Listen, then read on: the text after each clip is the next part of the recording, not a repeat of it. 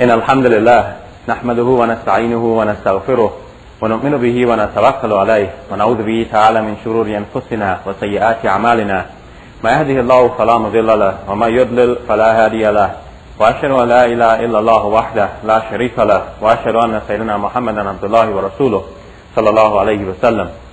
أعوذ بالله من الشيطان الرجيم. يا أيها الذين آمنوا اتقوا الله حق تقاته ولا تموتن إلا وأنتم مسلمون. يا أيها الناس اتقوا ربكم الذي خلقكم من نفس واحدة وخلق منها زوجها وبث منهما رجالا كثيرا ونساء واتقوا الله الذي تساءلون به والأرحام إن الله كان عليكم رقيبا.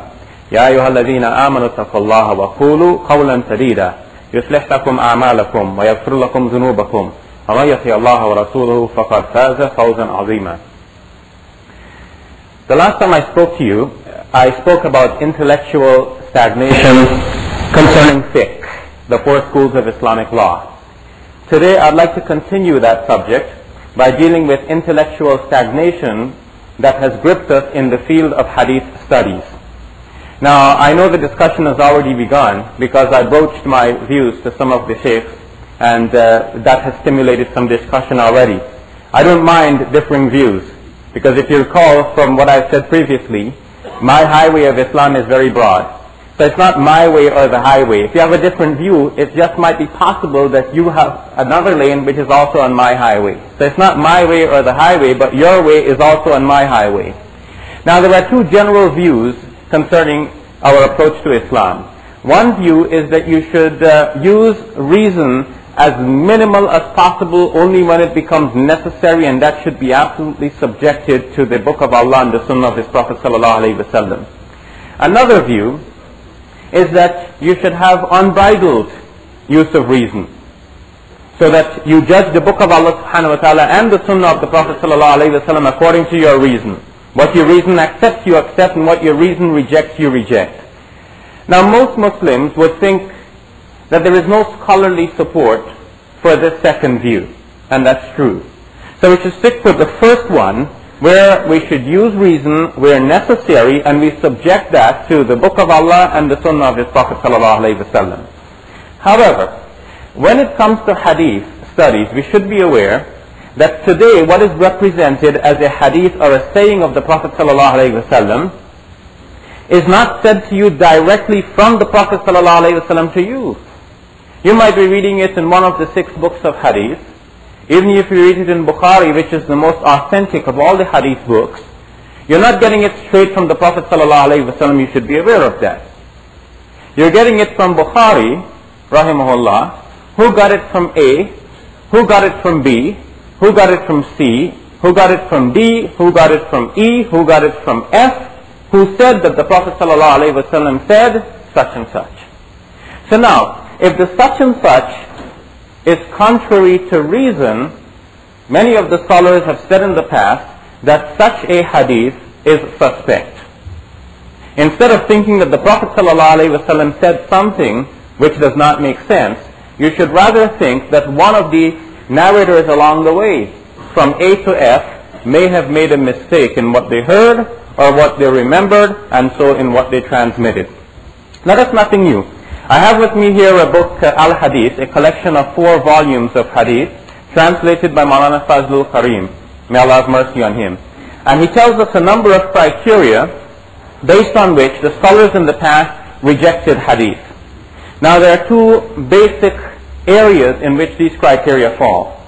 One general area is the criteria for testing the authority of each individual from A to F.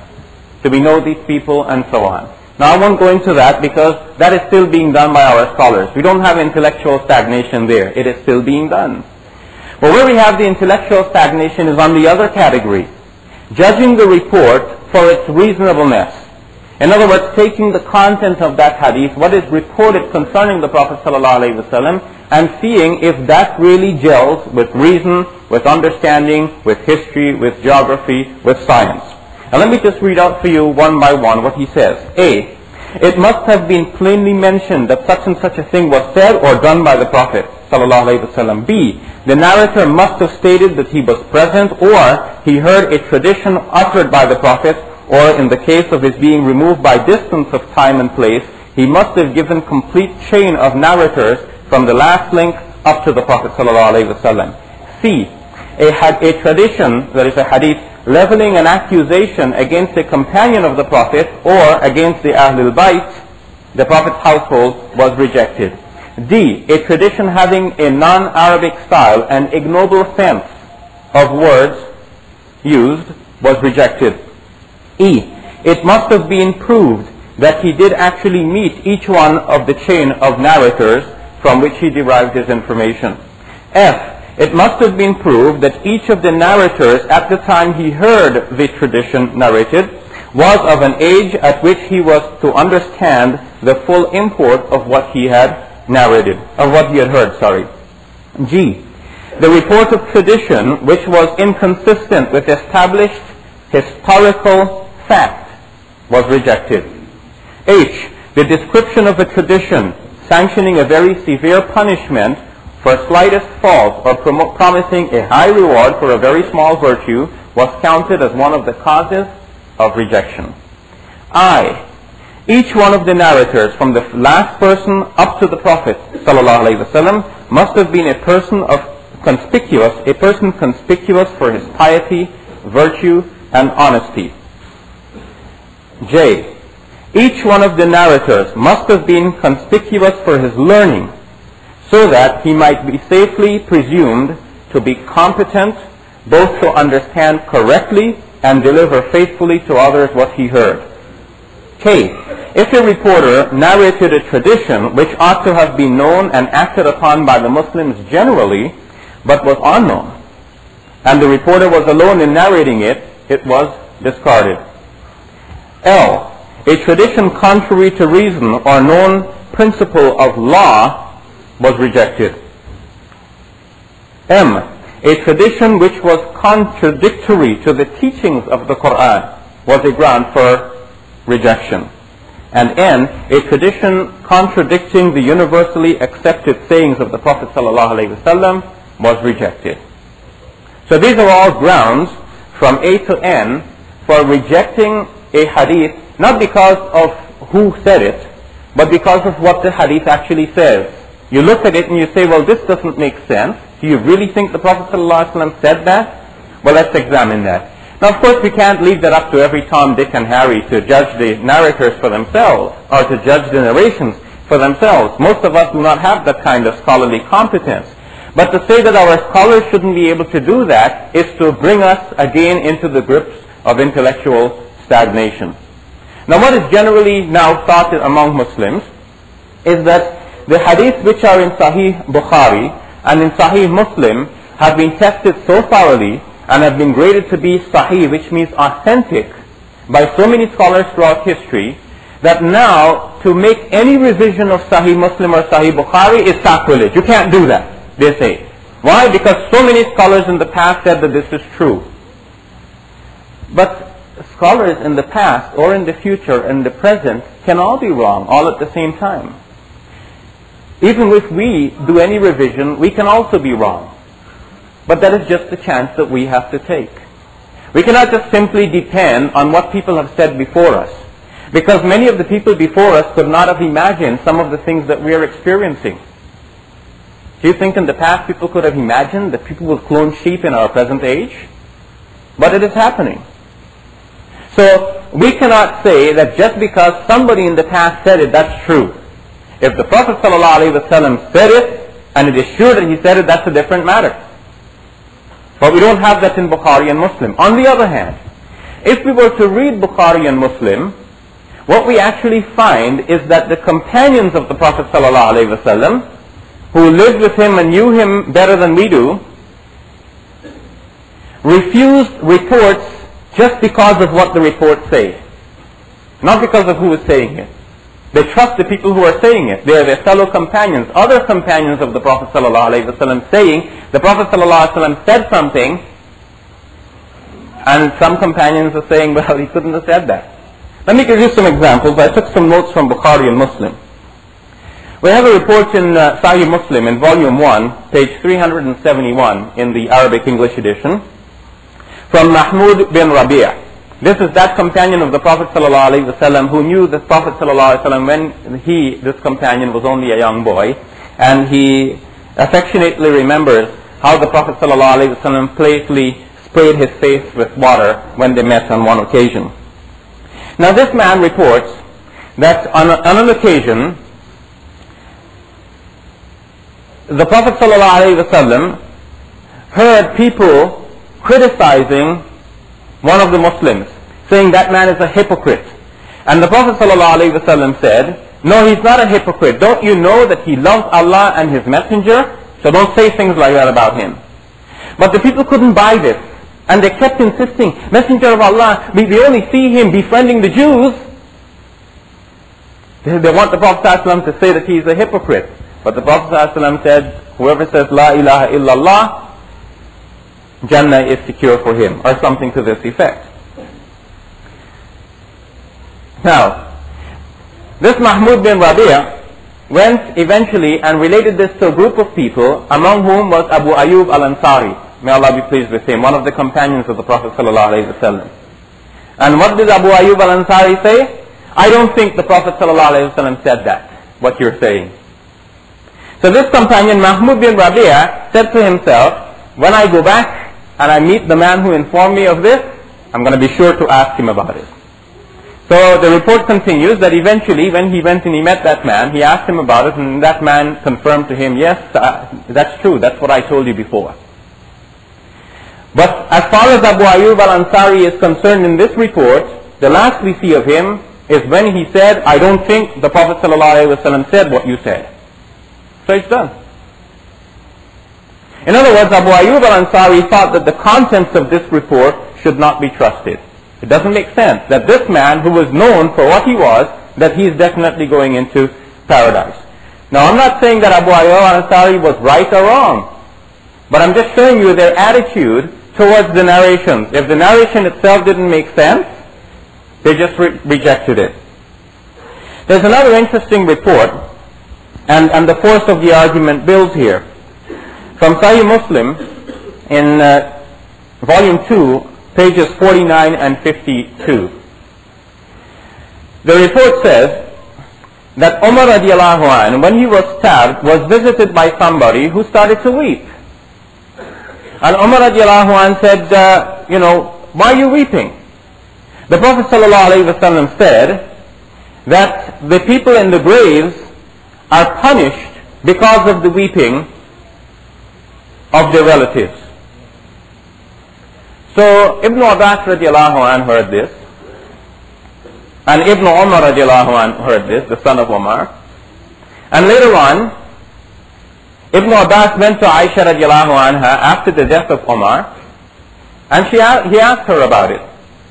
So Aisha radiallahu anha said, may Allah have mercy on Umar.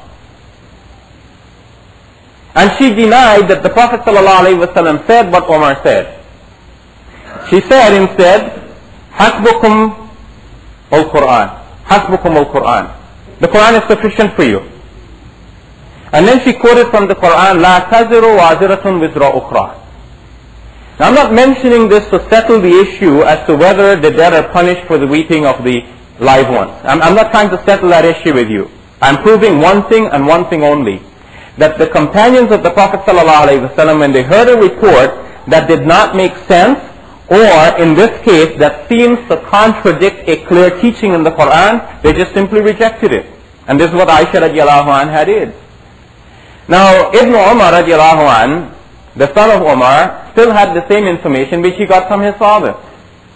So he kept repeating to people that the dead are punished because of the weeping of the live ones. So then this goes back to Aisha radiallahu anha again. And what does she say? May Allah forgive Ibn Umar. Either he forgot or he has made a mistake. So just because a companion of the Prophet ﷺ said that the Prophet said something, it doesn't mean that he is accurate in what he reports. He is a human being like the rest of us. Sometimes they forget and sometimes they can make mistakes. That information is also found in Sahih Bukhari in volume 2, page number 210. Now, there is a third incident I'd like to report to you. A hadith reported by Abu Hurairah radiallahu anh about what breaks the prayer. You know, there is the idea that when you pray, you should have a sutra before you, something that marks off your prayer space. If you don't, and somebody passes in front of you, then that will break your prayer according to some scholars. Now, I don't want to settle that issue of what is the fiqh on this question. But I just want to deal with the one thing and one thing only as to how the companions of the Prophet ﷺ reacted to reports. Now, according to Sahih Muslim volume 1, page 298, Abu Hurairah radiallahu anhu said that the Prophet ﷺ said that three things disrupt the prayer. That is, three things that pass in front of you, yaqta'us salah, will break the prayer. A woman, a dog, or a donkey. So now this report goes around and it comes to Aisha radiallahu anha. And according to Sahih Bukhari, in volume 1, page 292, when Aisha radiallahu anha heard this, she said, "You're comparing us to dogs and donkeys?" I used to be in front of the Prophet ﷺ in the house and he would be praying. And then she goes on to relate how when the Prophet ﷺ wanted to make sujood, she would pull her legs and he would make sujood, because they had very cramped quarters, you see. And then when she wanted to leave, she would just slip out by the side and move. So according to her, from her experience, a woman passing in front of the praying person does not break the prayer. Now, I'm not trying again to settle the issue whether it does or doesn't break the prayer. But look at how she regards the narration which comes to her. It doesn't make sense. She thinks the Prophet ﷺ could not have said that. Alright, a fourth and last example. I know it's raining and I want you to be out of here soon. In Sahih Muslim, in volume 4, on page 386, there is an interesting narration about the origin of rats. How did rats come about? Abu Hurairah radiallahu anh said that the Prophet ﷺ said, and now there are two reports there, so I'll translate them to give you the gist of both. He said that the Prophet ﷺ said that rats originated, he thinks, in this way. That there were a group of Bani Israel who became lost, and it's not known what happened to them. But I think that they were transformed into rats. And a sign of this is as follows. Before I go to the sign, you should be aware that according to Jewish law, camel's meat and camel's milk are prohibited. So they won't eat the meat or drink the milk of camels. But they will drink the milk and eat the meat of goats. So the hadith continues that the sign that the Bani Israel were transformed into rats is that if you put goat's milk in front of rats, they will drink from it. But if you put camel's milk in front of rats, they will not drink from it. Now, I'm not trying to settle whether the Prophet ﷺ said this or not at the moment. But how is this report now to be regarded? Abu Hurairah radiallahu anh reported this to Ka'b, one of the companions of the Prophet ﷺ. And Ka'b says to him, did you hear the Prophet? أَسَمِعْتَهُ مِنْ رَسُولِ اللَّهِ صَلَّى اللَّهُ عَلَيْهِ وَسَلَّمَ? Did you hear this from the Prophet? He said, yes, I heard it. And the report says that Ka'b kept asking him miraran, again and again, did you hear this from the Prophet? Until Abu Hurairah said, am I reading the Torah? In other words, yes, I did hear it from the Prophet ﷺ. Why are you doubting me? But Ka'b is doubting because of what the text actually says.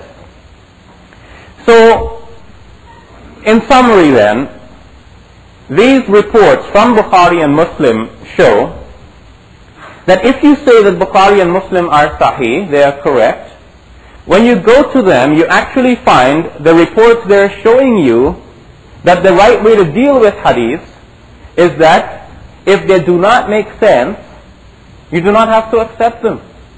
Because the best of the generation of Muslims, the companions of the Prophet ﷺ, reacted to hadith in this way. If it did not make sense to them, they said, we reserve judgment on that. Sometimes they denied the information. They said the Prophet ﷺ didn't say that, as in the case of Aisha radiallahu anha. What we need to do in modern times is this. We are coming through a long period of Islamic history, with many vicissitudes along the way. And some time in Islamic history, that I don't want to give you the specifics of now, it came to be decided among Muslims that using reason in religion is only going to corrupt this religion. So we must absolutely minimize the use of reason. So whereas previously the Muslim scholars used to judge hadith based on two things: the narrators who said it and the text of the hadith, what exactly is being said. In later times, people did not want anymore to use their reasoning to judge what is being said, but they wanted to only try to scrutinize the narrators. Because to scrutinize the narrators, again, we just rely on those who said something in the past. So that's easy. For one who says, I'm not going to use my brain, it's easy. You just go to the books of the past and they tell you that this narrator was good, accept his hadith. That narrator was not good, don't take his hadith. That's a simple job. But to use reason now means that we have to go to the text of Bukhari and Muslim, not every Tom, Dick and Harry, of course. But don't tell me the scholars cannot do this. I think the scholars can and they must. They must now go to Bukhari and Muslim, scrutinize it thoroughly once again, and find out which are the hadiths that are sahih and which are not sahih. The present state of affairs is that you have Muslims on two sides of a wide spectrum. Some Muslims thinking all of the hadiths in Bukhari and Muslim are sahih, you must accept them. Some other Muslims think hadiths are just nonsense. We won't accept hadiths, we just go by the Qur'an alone. I think that both groups are mistaken. And I think the proper way today to use hadith is that first we must start with the book of Allah subhanahu wa ta'ala, because that is sure and that is dependable. We learn from the book of Allah subhanahu wa ta'ala everything we can about what Islam is without confusing that understanding with anything else. And then we supplement that understanding with information that is there from the hadith. That information in the hadith which is compatible with the book of Allah subhanahu wa ta'ala should be accepted as explanations of the book of Allah. But those hadiths which are in tension with the book of Allah subhanahu wa ta'ala should in no wise be accepted. What is happening in today's Muslim scholarship is that they take the hadith, and if there seems to be a tension between a Quranic tension way that it should be done, because of the very problem of hadith today, as we can notice. Now, in Islamic history, there have always been scholars who have looked at hadith and they have said, okay, there's a little problem with that one, there's a little problem with that one, but then they pass over the rest as though nothing really changes. So this kind of sporadic noticing of a problem here and a problem there, that's a patchwork way of doing the job. What we need to do is to go through a systematic approach. There is a hadith in Sahih Bukhari which tells us that Adam alayhi salam was 60 cubits long. Now a cubit is, a zira, an arm's length. That's about 90 feet. Adam alayhi salam was 90 feet tall. And that human beings diminished in height over time. Now I won't tell you whether I think that this hadith is true or false. But Ibn Hajar, the commentator on Sahih Bukhari, in his book Fath al-Bari, has already pointed out that this hadith is not believable, based on archaeological and historical finds. But such a patchwork, just singling out one or two, is not going to do the job. You have to take a more systematic approach. I'll leave you with one last posing of a problem for you. If today we give people Bukhari and Muslim and you say, this is what you must believe, otherwise you're not. Now, let me give you a specific example. I have with me here Sahih Bukhari, volume 6 in the Arabic English edition. There is a hadith here which explains an ayah of the Qur'an. In Surah Yasin, Allah subhanahu wa ta'ala says in Surah 36, that is in ayah number 38, وَالشَّمْسُ تَجْرِي لِمُسْتَقَرٍ لَهَا. In ayah number 40, Allah says, وَكُلٌّ فِي فَلَكِ يَسْبَحُونَ. Now, in modern times, we have no difficulty with these verses.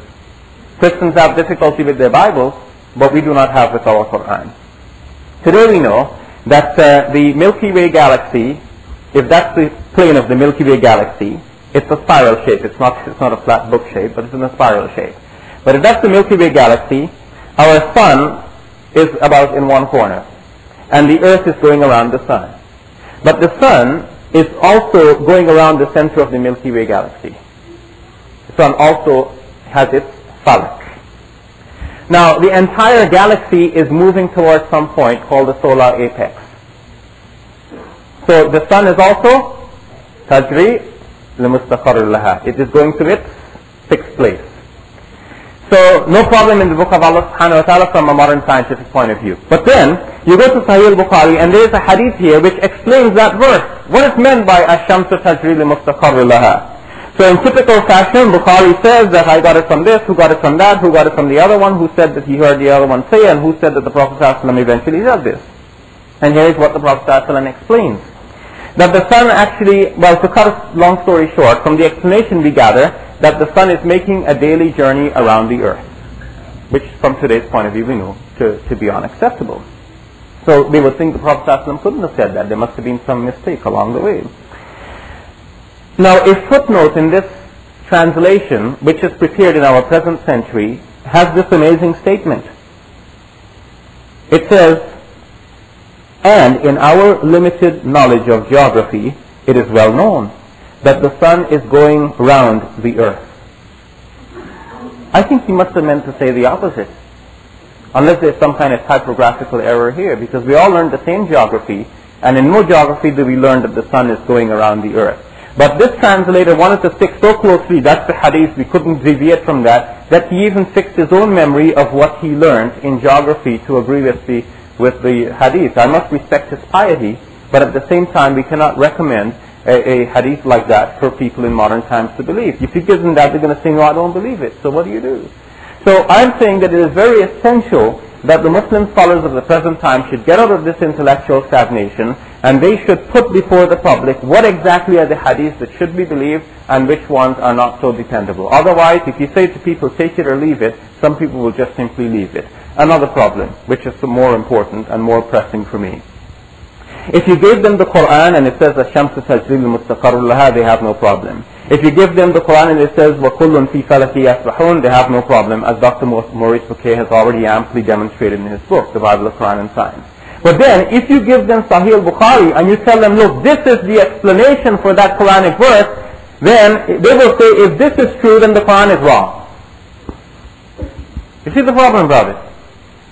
People will protest and say, no, we can't use reason, but we absolutely must use it, otherwise we are misrepresenting the deen of Allah subhanahu wa ta'ala and blocking people from entering this religion. Wa akhiru da'wana alhamdulillahi rabbil alamin.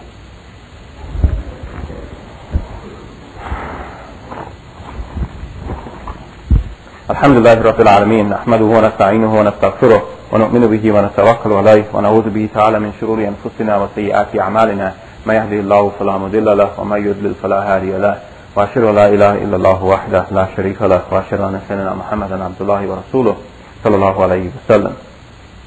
I want to just close this khutbah then by giving you finally a summary of how hadith should be treated. And this summary is found in hadith literature, its origin, development, and special features by Muhammad Zubair Siddiqui, published by the Islamic Text Society. On page 114, he lists some of the criteria that Muslim scholars in the past have used to judge the hadith for its reasonableness in its content. And he tells us, here are the ways. A tradition must not be contrary to the other traditions which have already been accepted by the authorities on the subject as authentic and reliable, nor should it contradict the text of the Qur'an, a mutawatir hadith, the absolute consensus of the community, or the accepted basic principles of Islam. So if a hadith contradicts the Qur'an or any one of these other things, we must reject that. B, a tradition should not be against the dictates of reason, the laws of nature, or common experience. C, traditions establishing a disproportionately high reward for insignificant good deeds, or disproportionately severe punishment for ordinary sins, must be rejected. D, traditions describing the excellent properties of certain sections of the Qur'an may not be authentic. And the reason for that, if I add a footnote, is because people actually invented things. They said, okay, you read this surah and you get so much blessings. Because they want to encourage you. For good reasons, they also invented hadith. Alright, E, traditions mentioning the superior virtues of persons, tribes, and particular places should be generally rejected. F, traditions which contain detailed prophecies of future events equipped with dates should be rejected. G, Traditions containing such remarks of the Prophet ﷺ as may not be a part of his prophetic vocation, or such expressions as are clearly unsuitable for him, should be rejected. And finally, H, a matan, a text, should not violate the basic rules of Arabic grammar and style. Otherwise, that too should be rejected. So then, finally, in sum, brothers and sisters, instead of taking all of the hadith wholesale and say this, once it's sahih, is definitely from the Prophet ﷺ, or instead of going to the other extreme of rejecting all of the hadith together and say we'll go with the Quran alone, we should go to the middle ground, which is the way that Muslims go ahead in their procedure in a balanced way, taking the good from both positions. And the good from both positions is to start with the book of Allah subhanahu wa ta'ala. Remember what Aisha radiallahu anha said, Hasbukumullah. You start with that. That is enough for you. And use the hadith as a supplement to the Quran to explain further what the Quran is saying. Because you could not just simply proceed with the Quran alone. But you must supplement that with the hadith from the Prophet ﷺ where that is necessary, where it elucidates, where it explains, but not where it contradicts the book of Allah subhanahu wa ta'ala. And we ask Allah subhanahu wa ta'ala to give us the guidance to always do what is right. And again, I point out that I'm aware that other views exist in the Muslim community, and I'm open to other views. What I've said today is refutable if someone can bring the evidence against it. Now, I'm sure that my view will be condemned, but refuted, I'm not so sure. But if anyone has the evidence to refute what I've said, I'd be very glad to hear that. And this member is open to anyone who has such a view and would like to come and present that for the Ummah. I believe that in the highway of Islam there are many lanes. And it's just possible that I have one view, I'm on one lane, and maybe somebody else is on another lane. It's not my way or the highway, but that my highway includes your lane as well. We ask Allah subhanahu wa ta'ala to forgive us and forgive all of the Muslimin and Muslimat. اللهم اغفر لنا ولإخواننا الذين سبقونا بالإيمان ولا تجعل في قلوبنا غلا للذين آمنوا ربنا إنك رؤوف رحيم اللهم اغفر للمؤمنين والمؤمنات والمسلمين والمسلمات الأحياء منهم والأموات إنك سميع قريب مجيب الدعوات اللهم اغفر له وارحمه وسكنه في الجنة. عباد الله رحمكم الله إن الله يأمر بالعدل والإحسان وإيتاء ذي القربى وينهى عن الفحشاء والمنكر والبغي يعظكم لعلكم تذكرون.